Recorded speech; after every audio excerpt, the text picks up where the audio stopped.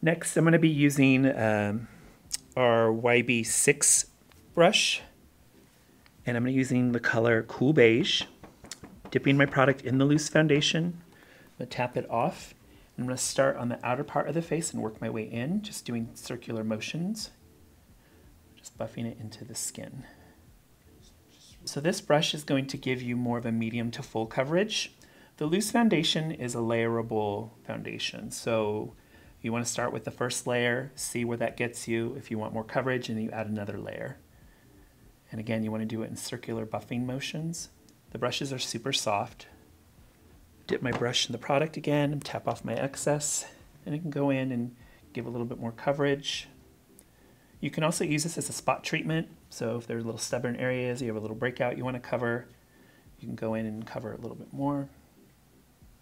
What's good about the loose foundation is it stays on, especially if you're in hot, humid weather.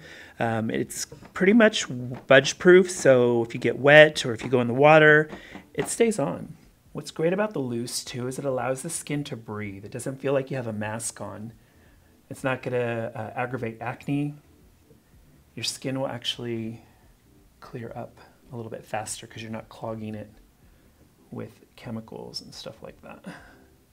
Pauline specifically designed this for people with problematic skin, people who needed good coverage but didn't want to have the feeling of a heavy foundation on the face.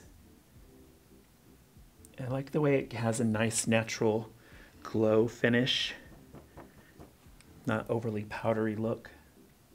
You can use it on the neck, so if you have redness here, you can bring it down to the neck, you can bring it down to the chest.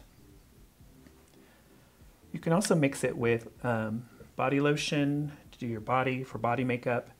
You can mix a little bit of liquid moisturizer to create kind of a liquid foundation with this.